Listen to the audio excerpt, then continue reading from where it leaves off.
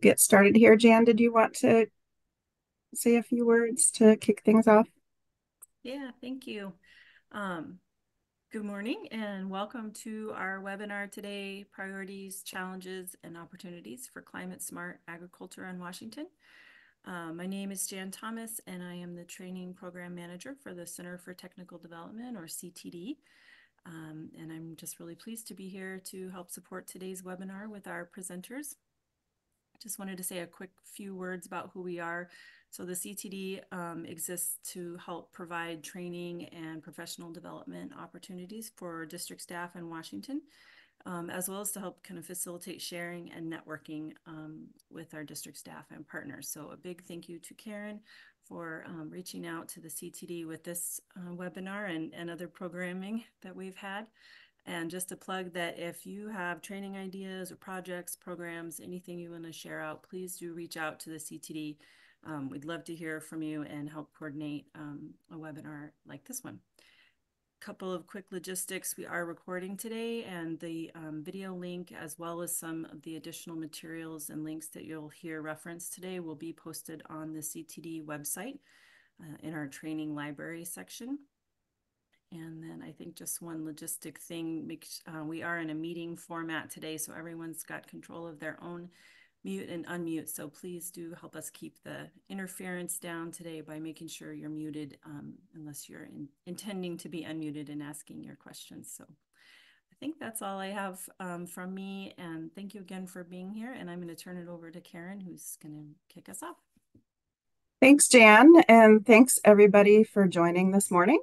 I'm Karen Hills with the Washington State Conservation Commission, and I'm happy to share with you this morning work that's been underway this biennium. I'm going to give a brief overview of this effort, and then we'll have presentations from Georgine Yorgi from Washington State University and Colton Meyer from KR Creative Strategies on the work that they've done to support this effort. We're going to hold our questions and answers for the presenters until the end. You're welcome to drop them in the chat if you'd like, but we will hold those to the end.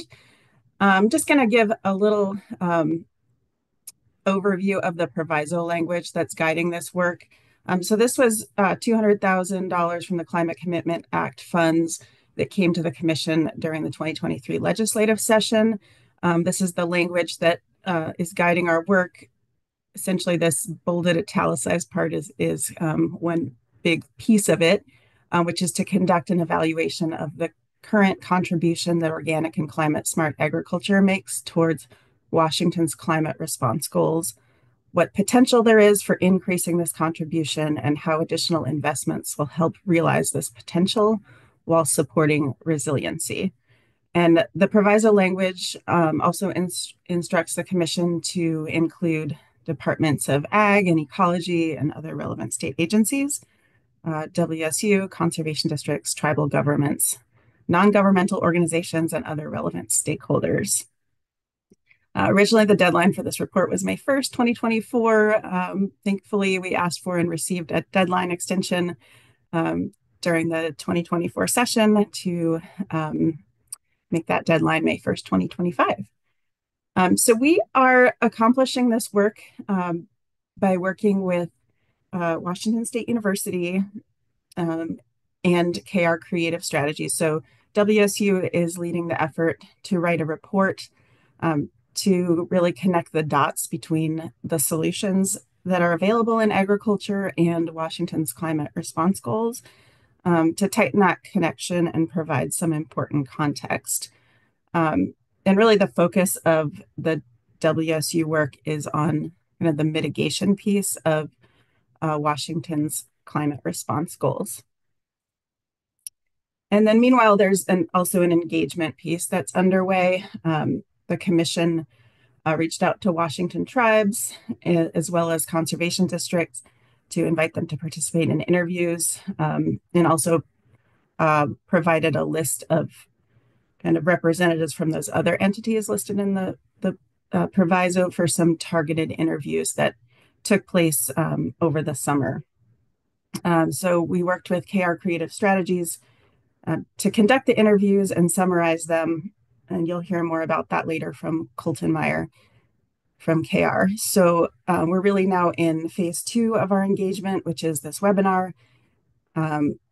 We'll be providing a link to a survey that anyone attending the webinar or watching the recording later can provide feedback on this effort through. We'll be asking for that feedback by November 15th so that it can be considered for inclusion in the final report. So we are really excited this morning to share with you where things stand on this work in progress.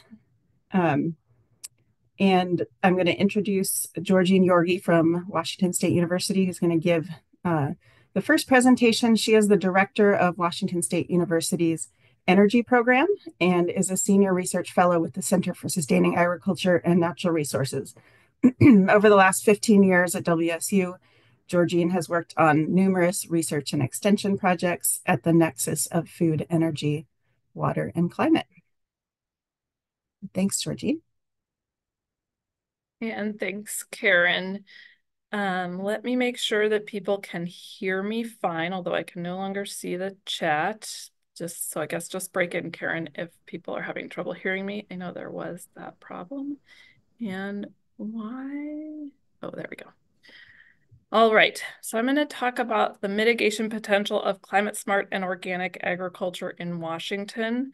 I guess I will start at the outset by saying, given the proviso language, boy, it would be nice if I could tell you, here's the number, here's how much climate smart and organic agriculture has contributed to climate change mitigation already, and here's that potential if we were able to provide, certain support. I'm not going to do that today because it's not possible. And so what I am going to do and really hoping to share with you over the next 20 minutes is a sense of why this is a complicated question. Where are we currently in terms of answering this question, and what's some work underway that's going to get us closer to an answer over the next several years and beyond. We'll say that this is a group presentation, so really not just my presentation, but work of a lot of other folks at WSU who've been helping think about these issues, put together the presentation, and will help with the report as well. The first part, so this presentation is in 3 parts, and I'll try and end each part with some key points to keep us on track. This first part is really just asking the question, where do Washington's agricultural emissions come from? And what does that tell us or not tell us about how agriculture can contribute to climate mitigation?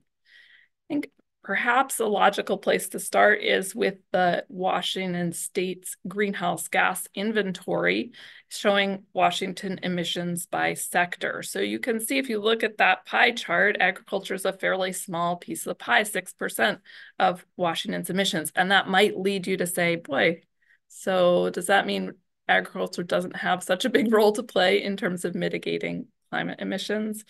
I guess I will say that no, I think the answer is that agriculture actually can play a bigger role in terms of mitigating climate change than you might think from that number. If we think so actually, sorry, let me go back. So those emissions are made up of nitrous oxide from agricultural soils and methane from manure management and enteric fermentation. And this is kind of it's a piece of the picture. There's some pieces missing from this picture. So for example, fuel use for transporting agricultural products or for moving things around, that's in the transportation sector. Other energy use and carbon sequestration in agricultural soils is also not showing, because this is just showing the emissions side of things. So if we think broadly about everything it takes to produce food for us as a society, food actually represents a bigger piece of emissions. So these are global data, not Washington State data, but just to give you that sense of, if we're thinking about that, all the set of activities that are required to produce food, all the inputs that go into producing that food, and then all the activities after the farm that get food to people for consumption, we're talking about 26% of global emissions, so much more substantial piece. want to come back to that carbon sequestration piece and just show you why I think the fact that that's missing is, is kind of important here. So these, again, are global data, but I just like the way this graph shows. Okay, if you look at the top yellow line, you're looking at business as usual. So this is greenhouse gas emissions year over year without any activities towards mitigation. Then if you look at that green area under the curve, that's the piece that can be reduced by, taking what technologies we have currently that emit greenhouse gases and replacing them with cleaner technologies. So conventional abatement technologies is what they're calling it. That gets us to that line between the green and the brown, but doesn't get us to net zero greenhouse gas emissions. There's still that area under the curve that's brown. Those are emissions that are either technologically not feasible to eliminate or super expensive to eliminate.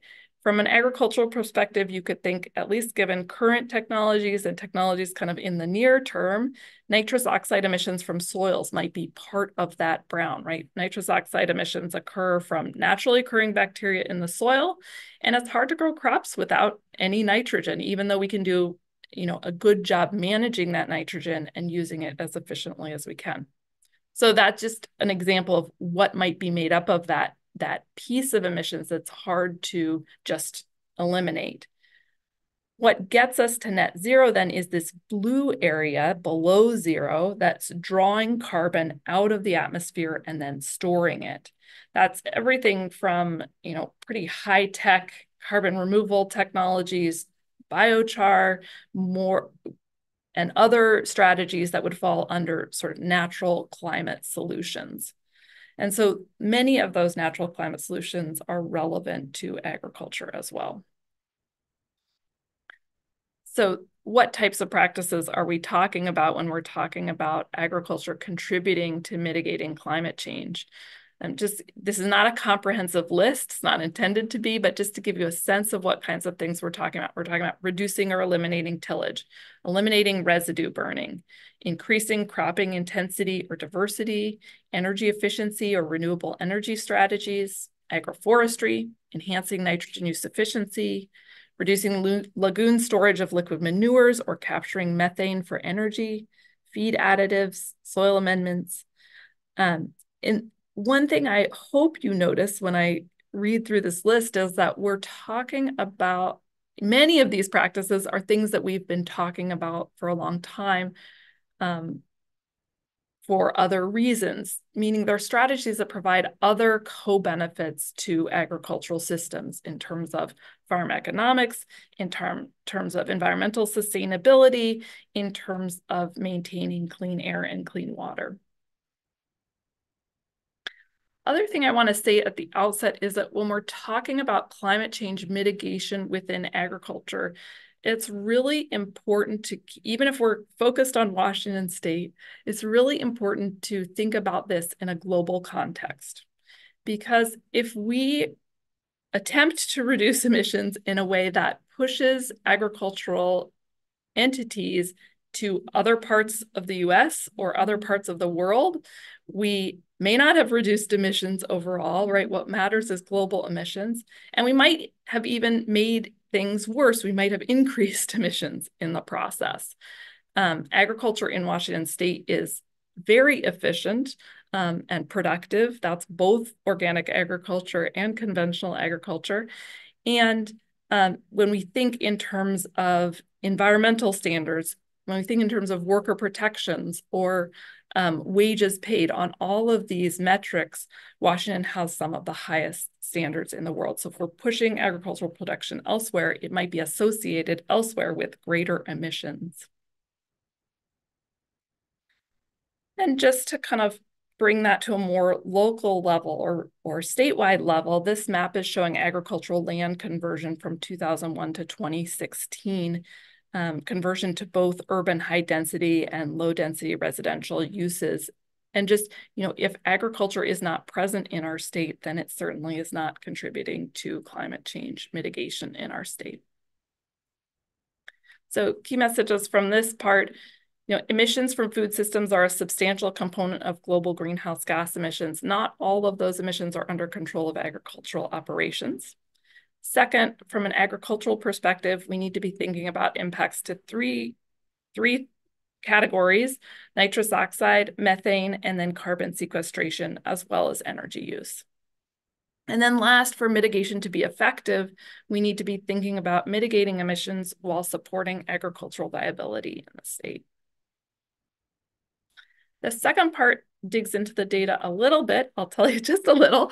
To ask how much evidence do we have in the Pacific Northwest about the impacts of particular management practices on climate mitigation, and what work is underway in our state to continue to develop a better answer to this question.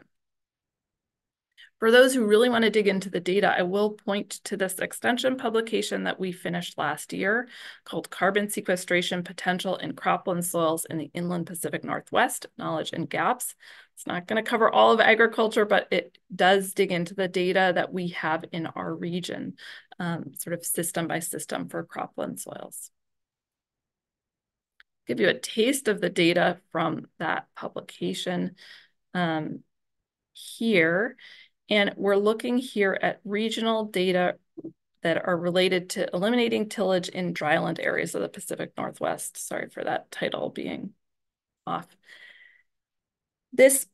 Look first at the map in the lower right-hand part of the slide. And just to orient you, we're looking at much of the eastern part of Washington, that western Idaho, sort of northwestern Idaho, where dryland grains are grown, and then northern, sort of central to eastern Oregon.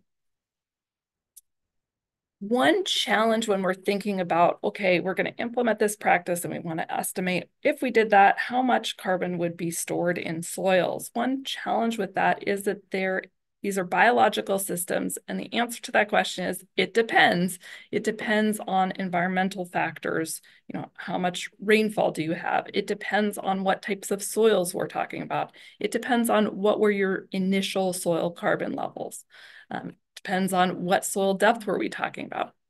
One way to kind of cope with that complexity is to divide up the dryland area into different bands where environmental conditions are relatively more similar.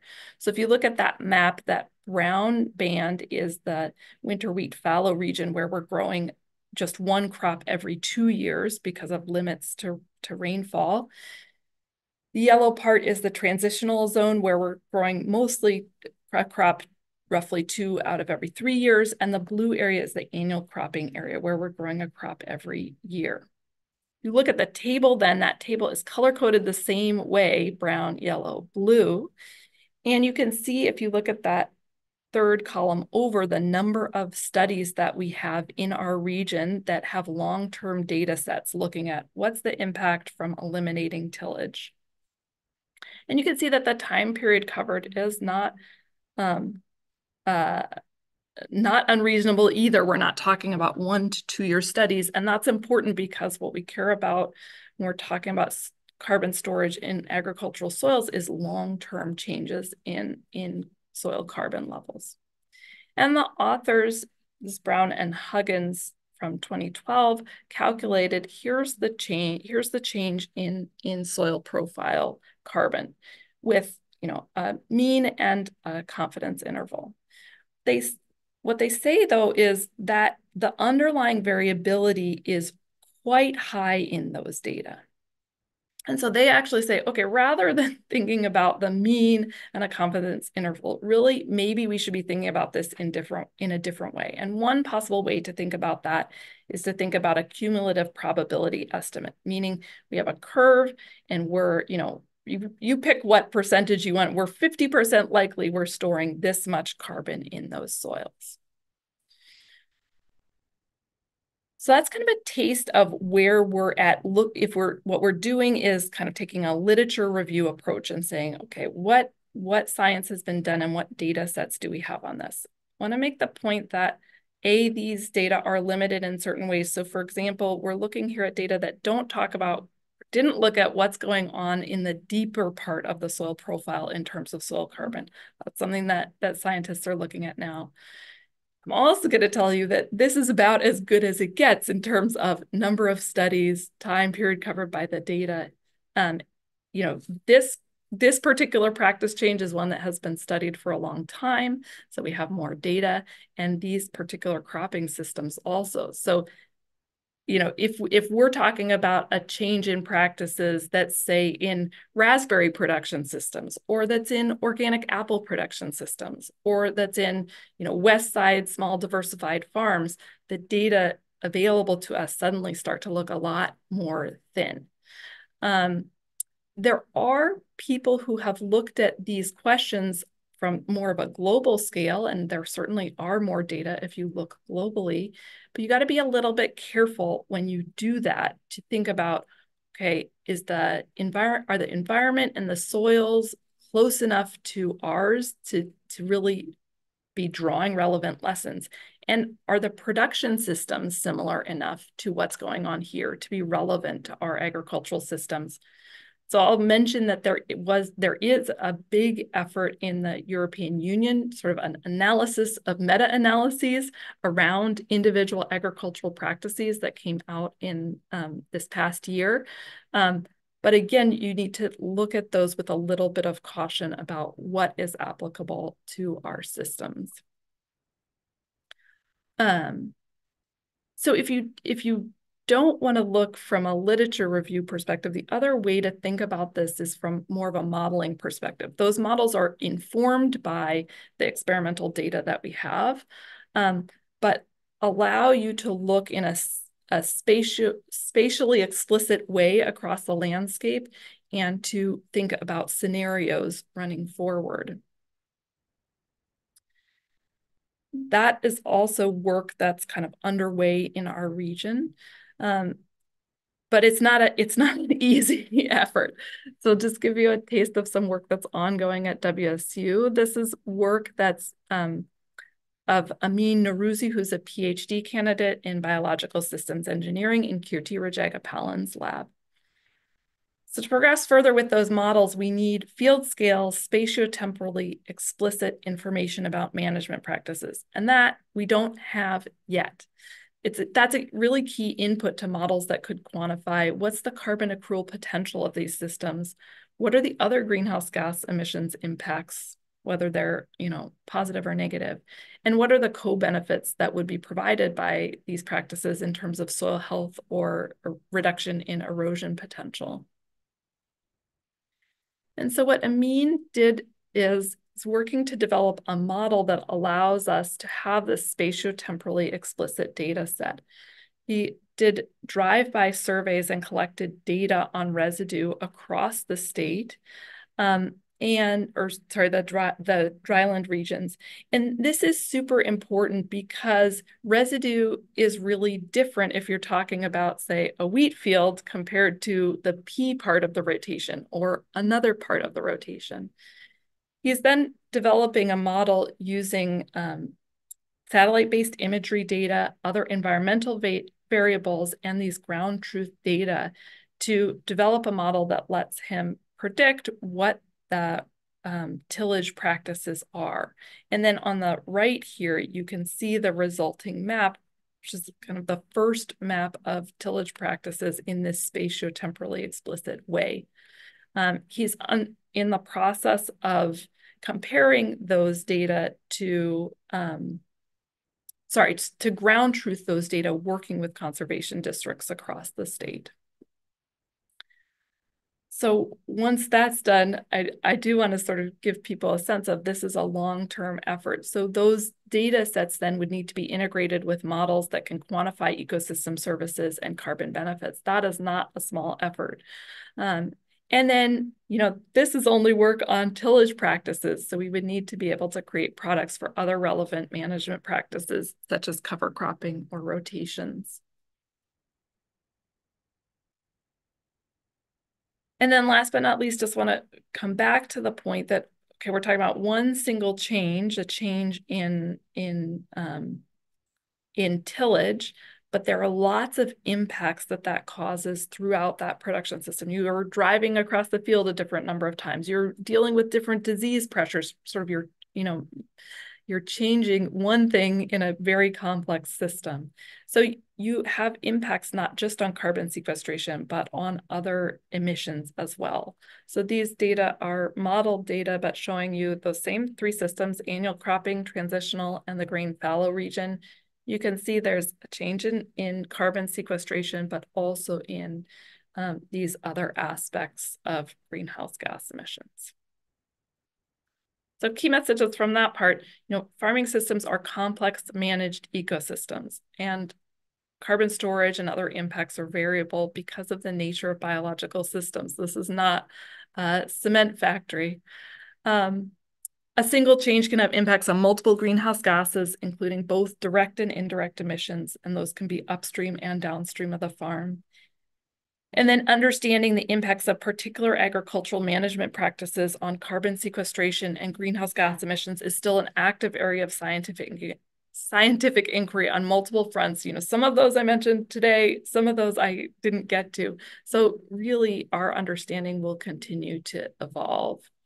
And then just be a little bit cautious about relying on data from other locations. Our soils, climate, production practices, other features relevant to our situation. I should mention one other ongoing effort that I'm aware of that may, again, help provide us better insight over the next several years. And this is NRCS invested in climate smart commodity projects across the US. One of those is led out of Colorado State, but includes partners in Washington through the Washington State Department of Agriculture. And there's an effort there to really, again, perform a lit review that's broader than just data from our region, but kind of bringing to bear or drawing in production system experts to really evaluate which other data are relevant to our systems. Last part, much shorter, how do we think about developing the next generation of climate-friendly practices when we're thinking about what's that potential likely to be going into the future? I want to start by just with the fact that think about how much farms have changed over the last 100 years, how dramatically they have innovated in response to changing economic incentives. Even the last 20 years, agriculture looked very different in our state 20 years ago than it does today. So, that sort of would lead you to just not think we have all the answers today, right? The people are going to continue to creatively develop new practices and new ability to grow food while reducing the climate impact. 2 points I want to make about kind of organic's role in that innovative capacity or driving some of that innovation.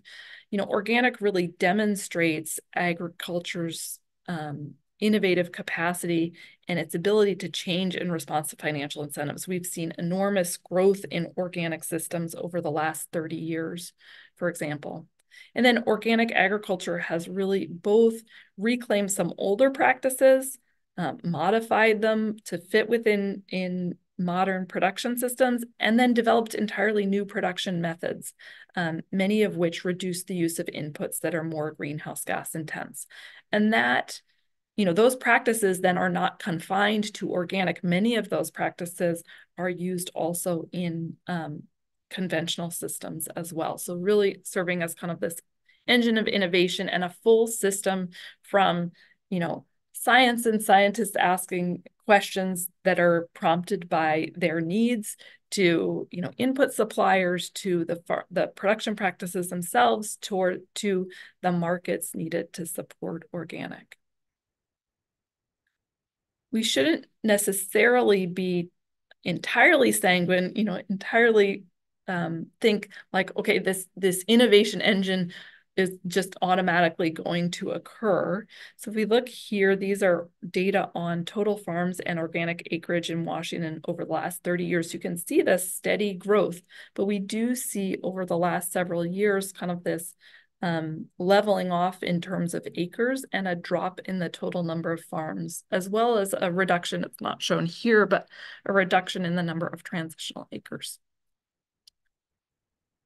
So trying to draw all of that back together to the question, that we were asked at the outset. Yes, there is clearly opportunity to address climate change and provide co-benefits to farms and the environment in Washington. Don't underestimate the adaptive capacity of agriculture to respond to market signals and develop new practices. So we're talking sometimes about supporting adoption of existing practices, as well as kind of looking for innovation into the future, keeping in mind, though, that innovation does take time and it needs to fit within a particular agricultural system and the economics that go with that system. So just bringing that back again to this global perspective, farming has thin margins and high competitive pressure. Not all markets are national and global, but a lot of them are influenced by what's going on at the national and global level. So what that means is, any efforts to support mitigation in Washington really has to make sense within that broader economy. And that's it. Happy to take questions at the end. Thanks, Georgine. Next, I'd like to introduce Colton Meyer. Colton is the communications director at KR Creative Strategies. He grew up on a Century farm in Iowa and has been working in agriculture and outreach for over 20 years. And before I hand it over to Colton, I'm just going to say I'm going to be dropping the link to the report that KR Creative produced into the chat, and it will also be available with the recording of this webinar. Thanks, Colton. Thank you, Karen. Can you see my slides okay? Awesome. Well, thank you very much for that nice introduction. Again, my name is Colton Meyer, and I'm the Communications Director for KR Creative Strategies. And thank you to Karen and the Commission for including us in this effort. It was a lot of fun working on this. So I'm going to be talking about the Climate Smart Agriculture interviews that we conducted over the summer. And to give you just a brief background on KR Creative Strategies, we're a company based out of Medical Lake, Washington, that specializes in helping agriculture and conservation organizations with their communication needs, strategic marketing, video, and graphic design.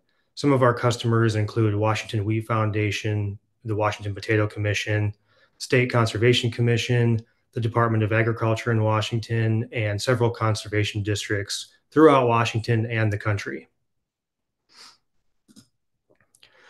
So after the commission received the proviso, they approached our company, KR Creative Strategies, about conducting the interviews.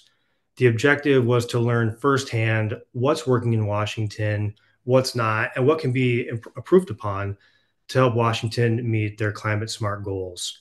So referring to the picture here in this slide, just as the pasture stick is a tool to assess pasture forage conditions, the interviews are a tool to assess climate smart ag activities in Washington in both organic and conventional systems. So our approach. So the interviewee contact list was provided by the commission. KRCS reached out to 45 different entities and scheduled interviews with those who responded. Questions were developed by the Conservation Commission, Washington State University, and KRCS. KRCS conducted majority of the interviews by phone. However, we did have two interviewees who submitted their responses via email. So we had 29 total interviews conducted out of the 44 or 45 entities that we reached out to. 16 of those were to production ag, and 13 of those were to non-production ag folks. So here is the full list. On the left there are the production side. On the right is the non-production folks. So due to time limitations, I can't hover over this slide too long, but I encourage you all to refer to the final report to go through this in more depth. And then in the final report, we also show the full list of entities that we reached out to. So we did have some general questions just for both production and non-production. And those were, what is your role? What's the geographic location that you work in and the type of production you're involved with? Are you organic, conventional, or both? And then we would go through 4 specific questions for production and non-production. And I'll get to those here in the next slides. But then we would close with, do you have any additional comments? And would you like to receive an invite to this webinar we're taking part in now and a copy of the final report? So for the production ag interview questions, those were, what are the most common conservation practices used in your industry? What barriers prevent scaling up? What existing resources are used most to support adoption? And then additional tools and resources, what additional tools and resources are needed to scale up any effort in the climate smart space? And then we asked if there was any difference between organic and conventional systems for these questions. So for example, if we're asking what additional tools and resources are needed, are those tools different if they're involved with organic or conventional? On the non-production ag interview questions, we asked what resources inside your organization support climate smart ag, resources outside of your organization that support climate smart ag, what additional resources are needed to scale up, and then what additional questions should we be asking? So an example of that one of the responses that we had was, what are strategies to bridge the urban-rural divide? Urban folks need to understand how rural folks feed them. There seems to be a lack of respect, understanding, and general awareness of growers and producers. So that's an example of another question that we could be asking to make progress in this climate smart effort. So this is just a simple chart, just kind of showing how we organized this presentation and how we organized the final report. So all the responses were entered into spreadsheets. Each response received a tally for every identical or similar answer. And then the responses with the most tallies were organized into 4 different themes.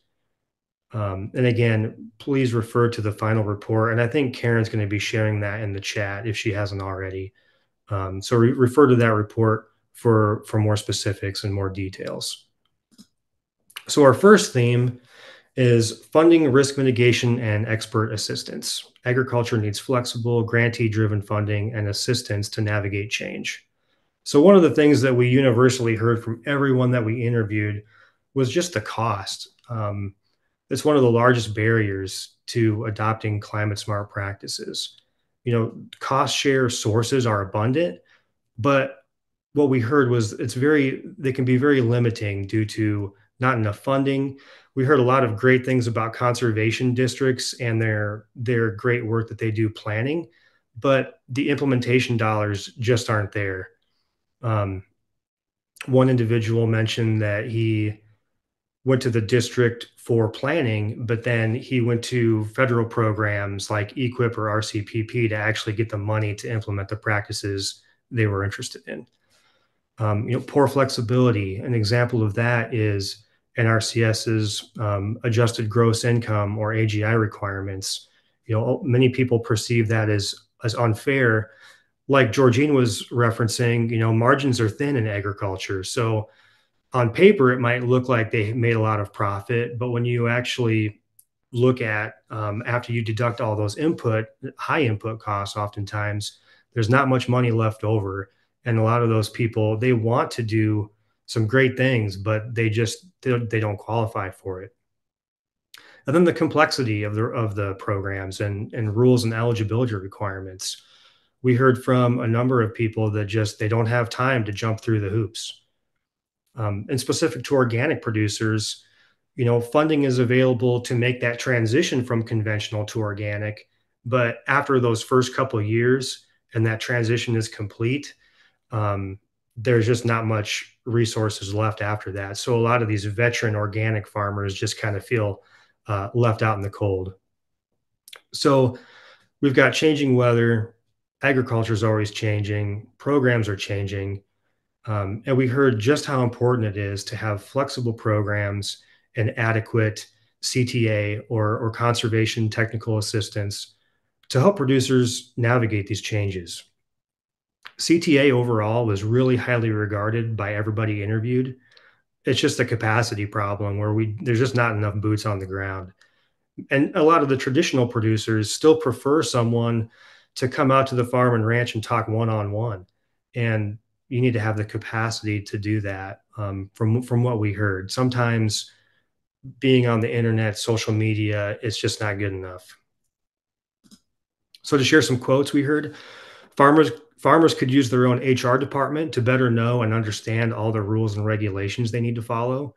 And cost, federal program rankings and rules can be complicated and time consuming, and a huge gap exists in technical assistance in facilitating signups.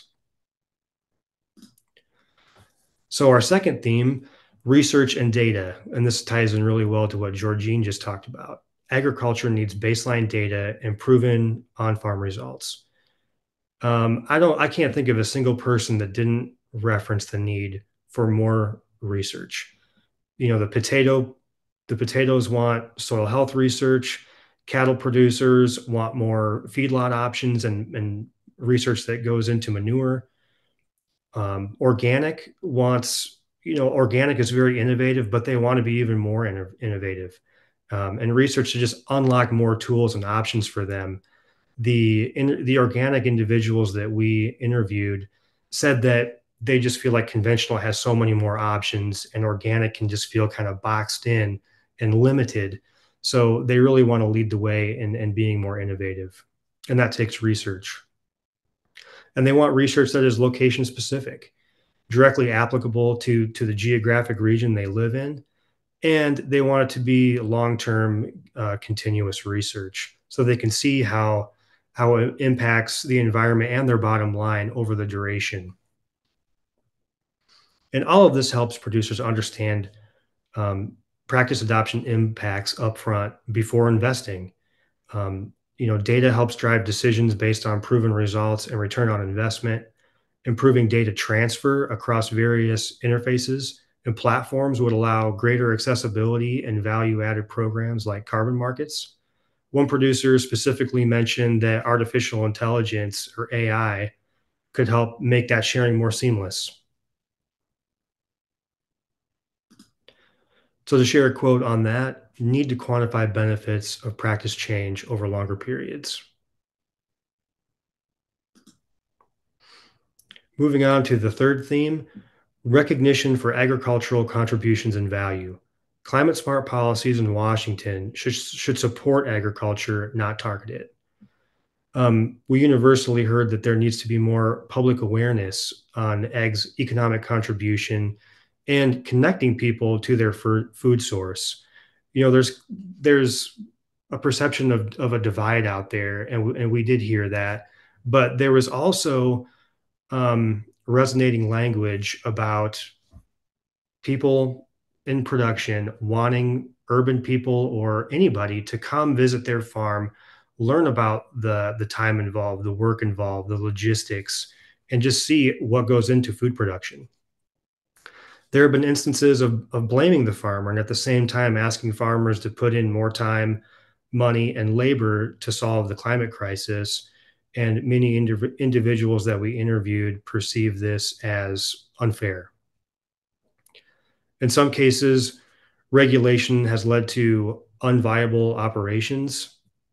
Again, what Georgine referenced, Washington, there's room for improvement, but what we heard was that Washington's doing a great job, and we need to keep those operations viable so that they don't leave and go to other locations. Government distrust, mental health issues. And a lot of that comes from agriculture just simply being vilified instead of valued. So, and this is where, again, going back to CTA, conservation technical assistance, it can play a huge role and sharing the on-farm outcomes and successes to improve public opinion. So to have farmers be more open to share their story, to reduce misinformation, government needs to stop unfairly targeting them because the farmer fears retaliation. They just want to grow food and sell it, not necessarily be on social media or get involved with policy. So our fourth and final theme is an inclusive approach for collaborative process. Build approaches to climate smart agriculture from the farm up. Programs can be more aligned to funding cycles and legislative sessions than to the seasonality of farm work, based on what we heard from interviewees. Language use can be disrespectful and unfamiliar. So, for example, when we first started these interviews and we would kick off the phone call, not everyone knew exactly what we were referring to when we talked about climate smart agriculture. But once we showed them a list of examples and started referring to them as conservation practices, then they knew exactly what we were referring to.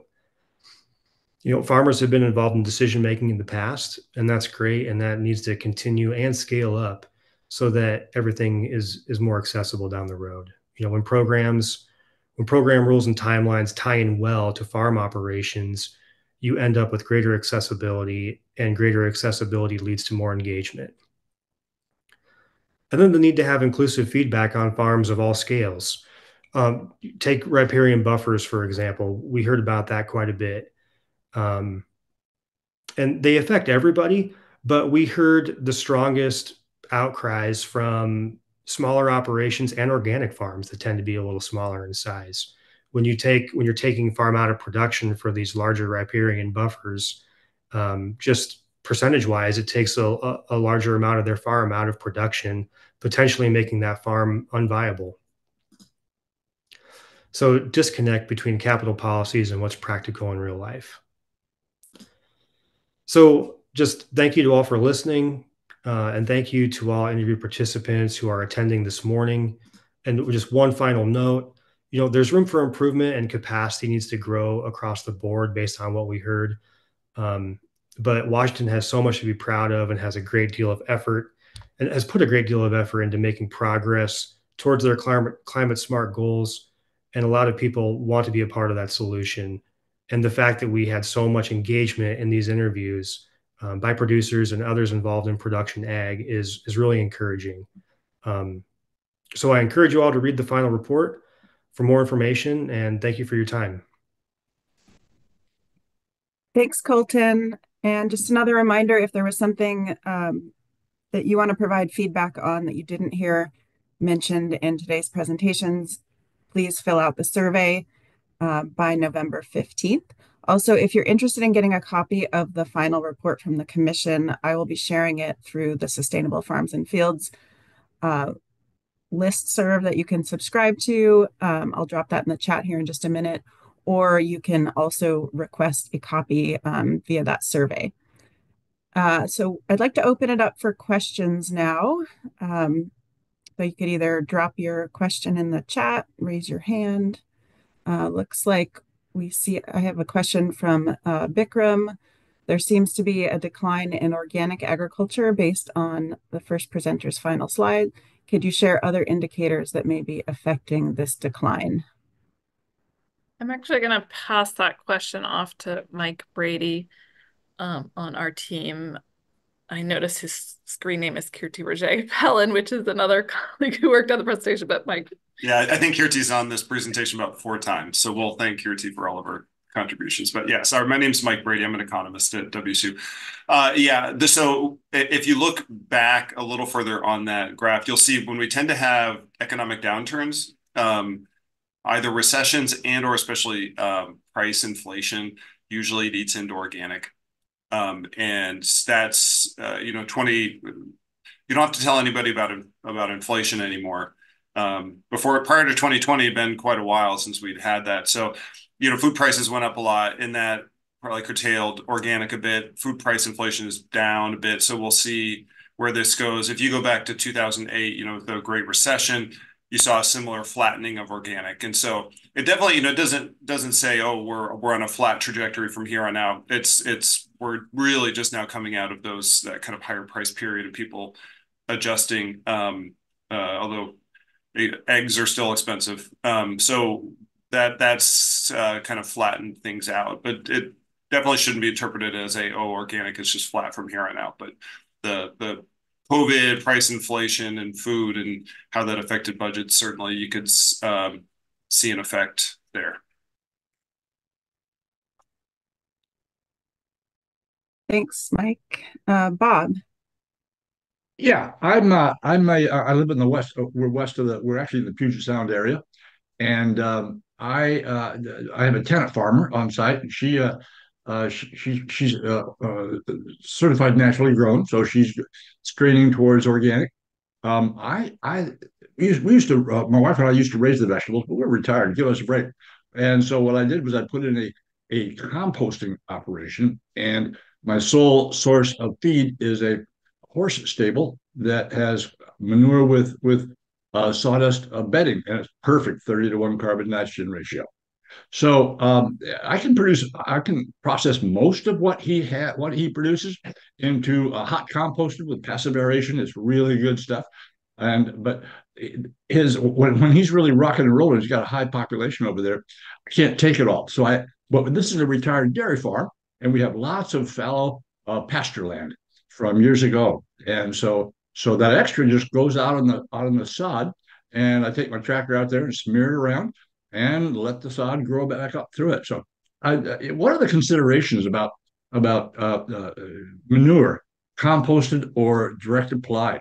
I took a course in composting from the Washington Organic Recycling Council, and the pamphlet said that it's more valuable for the soil to put the manure directly on the soil, because then you don't lose so much of the carbon to the composting process. But what are the considerations in your world around sequestering carbon in that regard? Thank you. Yeah, that's fine. I can take that one. So yeah, thanks for the comments and question, Bob. Certainly using manure in for growing crops and forage is an important piece of this puzzle, and is one of the climate smart practices that is considered in this. So probably don't have time to get into a lot of specifics, so I might keep moving on the questions, but thank you so much for the question. So it looks like Donnie Wilcox says the proviso requests a report with findings and recommendations. This seems like there's a lot of findings as the next step to develop specific recommendations. I see solutions near the end of the report document, but they are not really specific recommendations. So yeah, thanks for that. I'll clarify. So the report document that I shared is the interview reports from KR Creative. Those are going to be folded into this final report that's due to the legislature May 2025. So we will be working on kind of building out, what the proviso asks for in terms of, I guess more of a path forward with what we do with what's been learned through WSU's work and the interviews. So yes, there will be more of that type of work in the final report. Kat says, how do you anticipate the STAR program to be for data gathering and sharing? I would defer. I don't know if Amy's here. Dan, okay. I was going to say one thing about that is just that my understanding of the STAR program is that it's more data sort of review of existing data. And one thing I didn't mention that I probably should have, it's another really important ongoing effort in the state, is through the Soil Health Initiative, which was established several years ago, and is a collaboration between WSU, the Conservation Commission, and the Department of Agriculture. They're also now, I'm going to get the number wrong, but it's like 4 or 5 new long-term soil health experiments in the region. And those are going to generate new data that's really relevant to these questions. So that's another piece of kind of ongoing work that should contribute. But Amy, maybe you want to comment about the STAR program specifically. Hey, this is Danny. Amy helps with the STAR program, but I have a staff person, Lauren, who manages it. We've actually done a really comprehensive literature review on different practices and their impacts on things like greenhouse gas emissions, but also things like soil moisture and erosion prevention, aggregate stability. So in the case of something like grains and legumes, we had hundreds of papers to review, and that was great. In the case of tree fruit, I think we had like 11 papers to review. So there are a lot of data available to us. It just varies widely from one system to the next. So happy to share any of that if people are interested. Thanks, Danny.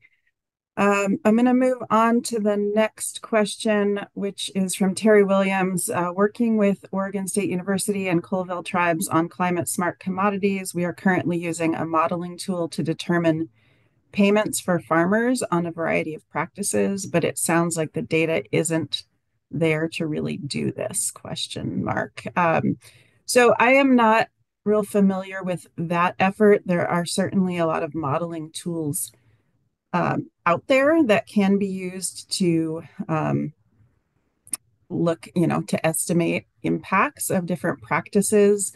I think, and Georgine, you can speak to this as well, but I think maybe what Georgine was more referring to was,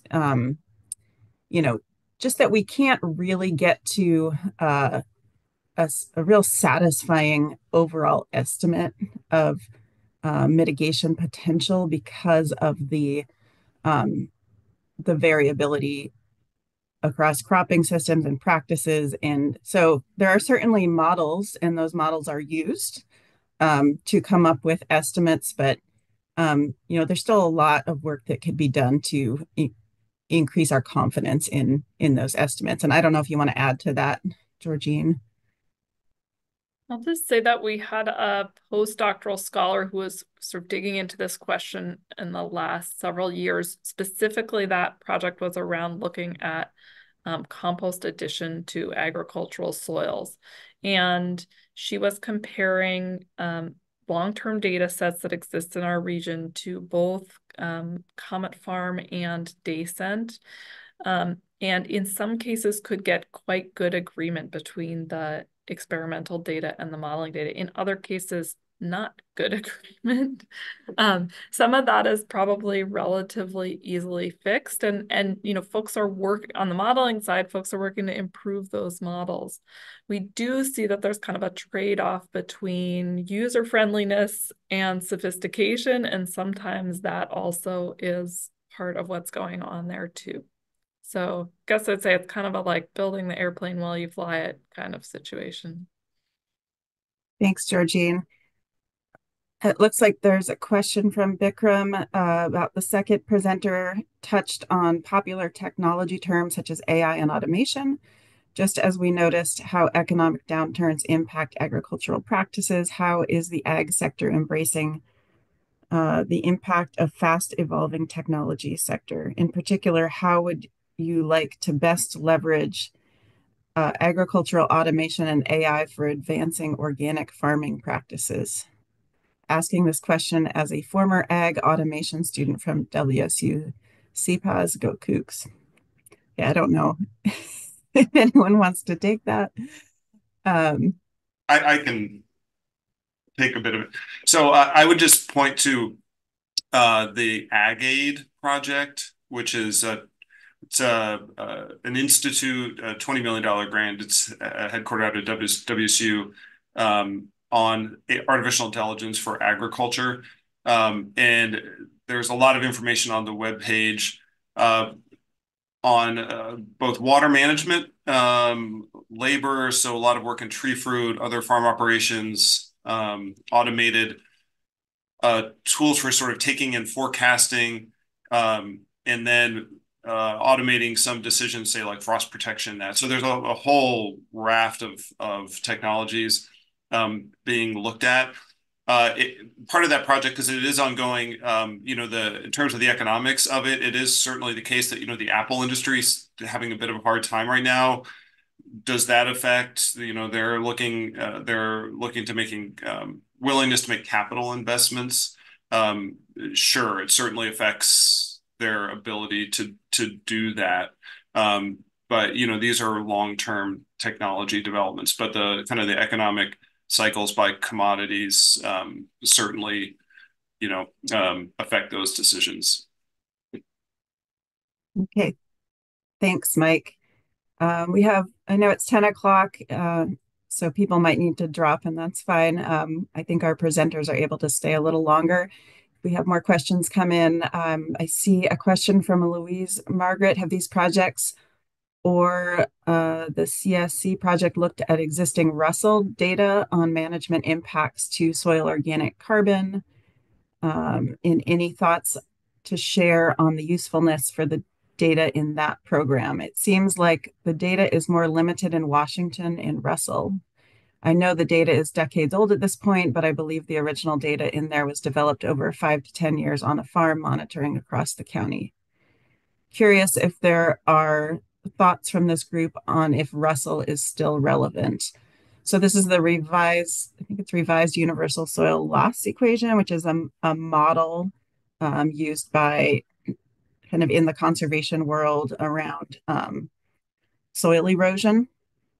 So my understanding of that is that that's not really looking at so much at the loss of organic carbon through natural processes leading to greenhouse gas emissions and sort of that flux with and that's more looking at actual water erosion from soil. So important, but maybe not the whole picture. Does anyone have anything else to add to Russell? It gives values on soil carbon stocks and soil condition index. Okay. I think it's still relevant. I think maybe it's just kind of a different way of looking at what's happening in the soil.